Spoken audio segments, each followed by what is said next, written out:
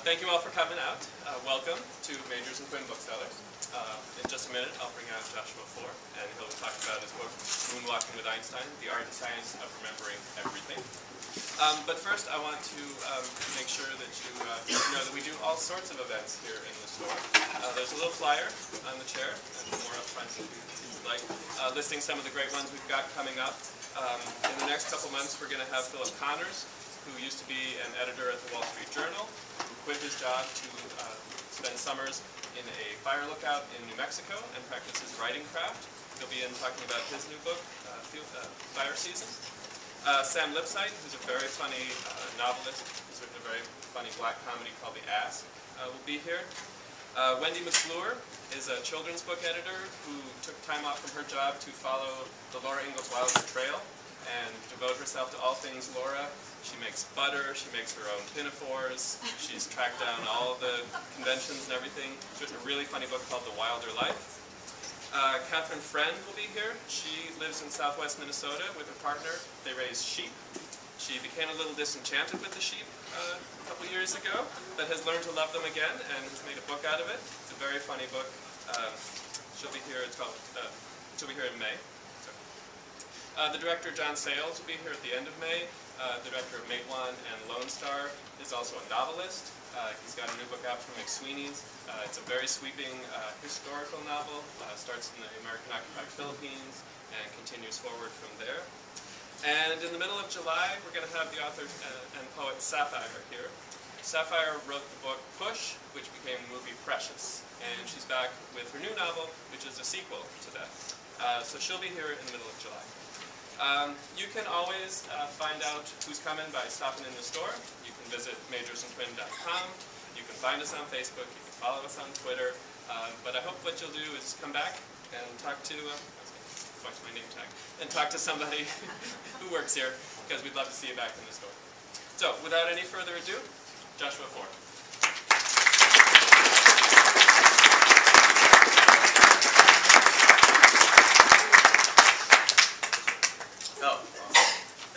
We just need to figure out where to tie this to. Float away. So, thank you. This is what you get for winning the U.S. Memory Championship, actually. I've been carrying it around with me to all my readings. TSA loves it. No, in fact, that was a very nice gift that was given to me by my friend Sarah, who's here somewhere. Sarah? Okay, yeah, hey. We don't need the microphone, do we? Yes. We did. Recording for. Okay. Oh, I see. It's not an amplifying microphone. It's a recording microphone. Right. I just want to make sure it's within eyesight, just in case I, lose confidence or something. It's really a great pleasure to be here in Minneapolis, and I love this city. It's actually my first time here. I was in the elevator, and a woman comes up to me and goes, "Isn't this such a sunny day?" And I was like, "Yeah, that's one thing you could say about the weather." So I love that optimism. In the process of researching this book, Moonwalking with Einstein, I got to spend time with a lot of really incredible people, with really incredible minds. I met amnesiacs, savants, scientists, educators. I think the person who made the deepest impression on me was an individual who's known in the scientific literature as EP. And EP had what is probably the worst memory in the world. In 1992, this totally freakish virus attacked his brain, basically cored it like an apple, and precisely notched out his hippocampal regions, which are the part of the brain that transform our perceptions into long-term memories. And without a hippocampus, without the hippocampal regions, he was like a video cassette recorder that didn't have a working tape. I mean, He saw you could have conversations with him, you could talk to him for a couple minutes before you realized that there was something deeply, profoundly wrong with this man. And I was, like, who's the last president you remember? Thought about it for a second. FDR? Like, what about John F. Kennedy? Never heard of him. He's like, Bill Clinton? Like, Bill Clinton! Of course! Great guy! Bill Clinton, yes! Great scientist! I worked with him, And I'm like, and, unless there's some other Bill Clinton that you're thinking of. What was probably most surprising about this guy, EP, was that he was content. He lived like this kind of perfect pathological Buddha, suspended in an eternal present between this past that he couldn't contemplate and this future that he couldn't think about for long enough to think about. It was as though he had fallen completely out of time. And I wanted to read briefly a section from the book, from a chapter about EP, about the relationship between memory and time. Without time, there would be no need for a memory. But without a memory, would there be such a thing as time? I don't mean time in the sense that, say, physicists speak of it. The fourth dimension, the independent variable, the quantity that compresses when you approach the speed of light. I mean psychological time, the tempo at which we experience life's passage. Time as a mental construct. Watching EP struggle to recount his own age, I recalled one of the stories Ed Cook had told me about his research at the University of Paris when we met at the US Memory Championship. I'm working on expanding subjective time so that it feels like I live longer, Ed had mumbled to me on the sidewalk outside the Con Ed headquarters, a cigarette dangling from his mouth. The idea is to avoid that feeling you have when you get to the end of the year and you're like, where the hell did that go? How are you going to do that, I asked him. By remembering more, by providing my life with more chronological landmarks, by making myself more aware of time's passage. I told him that his plan reminded me of Dunbar, the pilot in Joseph Heller's Catch-22, who reasons that since time flies when you're having fun, the surest way to slow life's passage is to make it as boring as possible. Ed shrugged. Quite the opposite. The more we pack our lives with memories, the slower time seems to fly. Our subjective experience of time is highly variable. We all know that days can pass like weeks and months can feel like years, and that the opposite can be just as true. A month or year can zoom by in what feels like no time at all. Our lives are structured by our memories of events. Event X happened just before the big Paris vacation. I was doing Y in the summer after I learned to drive. Z happened the weekend after I landed my first job. We remember events by positioning them in time relative to other events. Just as we accumulate memories of facts by integrating them into a network, we accumulate life experiences by integrating them into a web of other chronological memories. The denser the web, the denser the experience of time. It's a point well illustrated by Michel Siff, a French chronobiologist. He studies the relationship between time and living organisms, who conducted one of the most extraordinary acts in the history of scientific self-experimentation. In 1962, Siff spent 2 months living in total isolation in a subterranean cave without access to clock, calendar, or sun. Sleeping and eating only when his body told him to, he sought to discover how the natural rhythms of human life would be affected by living, quote-unquote, beyond time. Very quickly, Siff's memory deteriorated.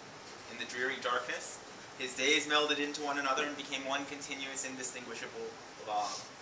Since there was nobody to talk to, and not much to do, there was nothing novel to impress itself upon his memory. There were no chronological landmarks by which he could measure the passage of time.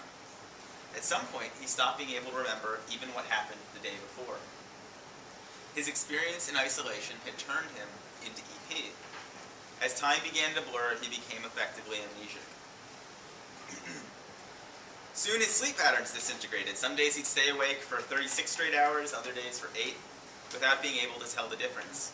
When his support team on the surface finally called down to him on September 14th, the day his experiment was scheduled to wrap up, it was only August 20th in his journal. He thought only a month had gone by. His experience of time's passage had compressed by a factor of 2. Monotony collapses time, novelty unfolds it. You can exercise daily and eat healthily and live a long life while experiencing a short one. If you spend your life sitting in a cubicle and passing papers, one day is bound to blend unmemorably into the next and disappear. That's why it's so important to change routines regularly and take vacations to exotic locales and have as many new experiences as possible that can serve to anchor our memories. Creating new memories stretches out psychological time and lengthens the perception of our lives. William James first wrote about the curious warping and foreshortening of psychological time in his Principles of Psychology in 1890. In youth, we may have an absolutely new experience, subjective or objective, every hour of the day. Apprehension is vivid, retentiveness strong, and our recollections of that time, like those of a time spent in rapid and interesting travel, are of something intricate, multitudinous, and long drawn out, he wrote. But as each passing year converts some of this experience into automatic routine, which we hardly notice at all, the days and the weeks smooth themselves out in recollection to contentless units, and the years grow hollow and collapse. Life seems to speed up as we get older, because life gets less memorable as we get older. If to remember is to be human, then remembering more means being more human, said Ed. There's perhaps a bit of Peter Pan to Ed's quest to make his life maximally memorable. But of all the things one could be obsessive about collecting, memories of one's own life don't seem like the most unreasonable. There's something even strangely rational about it.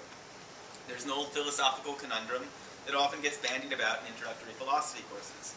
In the 19th century, doctors began to wonder whether the general anesthetic that they had been administering to patients might not actually put the patients to sleep so much as freeze their muscles and erase their memories of the surgery. And if that were the case, could the doctors be said to have done anything wrong? Like the proverbial tree that falls without anyone hearing it, can an experience that isn't remembered be meaningfully said to have happened at all? Socrates thought the unexamined life was not worth living, how much more so the unremembered life? So, EP is one end of the spectrum, and at the other end of the spectrum, there is this rather bizarre contest that's held every spring in New York City called the United States Memory Championship. And a few years ago, I went to cover this event as a science journalist,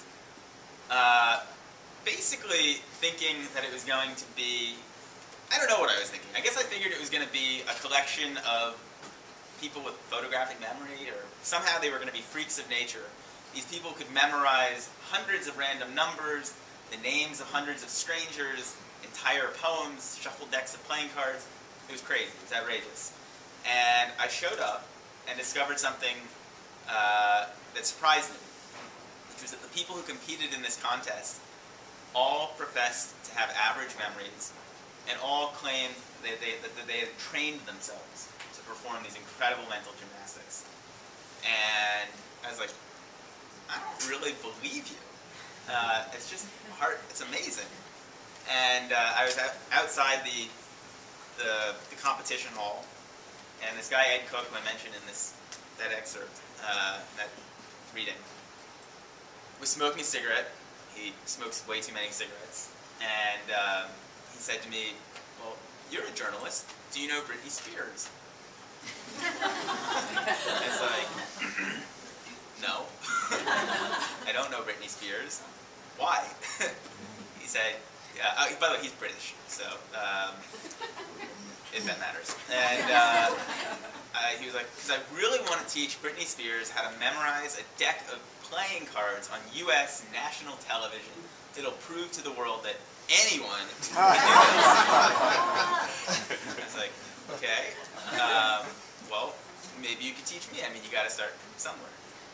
And he did teach me, and I ended up spending the better part of the next year training my memory and also trying to understand it, to understand why it works, why it sometimes doesn't work, and what its potential might be. And turns out there's there's a whole collection of memory techniques that were invented